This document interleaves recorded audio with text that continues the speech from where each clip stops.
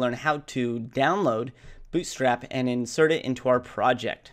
So to get started, go ahead and open up your web browser and then type in Bootstrap 4. Okay. And the top link here, you'll see the v4 alpha get bootstrap. Go ahead and click on that. And then right smack dab in the middle here, you're going to see this download bootstrap button. Go ahead and click that. And there is a couple of ways and a couple of different types of downloads for Bootstrap. So what we're going to be working with is the basic version of Bootstrap, and this is going to include our CSS and our JavaScript. All right, it's going to give us a lot of defaults here. And then if you want to take a deeper dive into Bootstrap and really integrate it with your project's asset pipeline, you can go ahead and download the entire thing, which includes all sorts of source files, the SASS files, and deeper JavaScript files. And then there is also the Bootstrap CDN.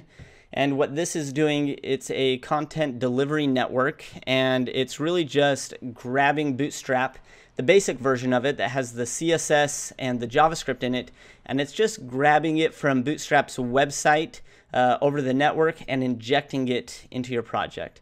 And for our example, what we're going to be doing is we're going to go ahead and download the basic version of Bootstrap directly into our project. So go ahead and at this top one right here, Bootstrap CSS and JS, go ahead and click the download button.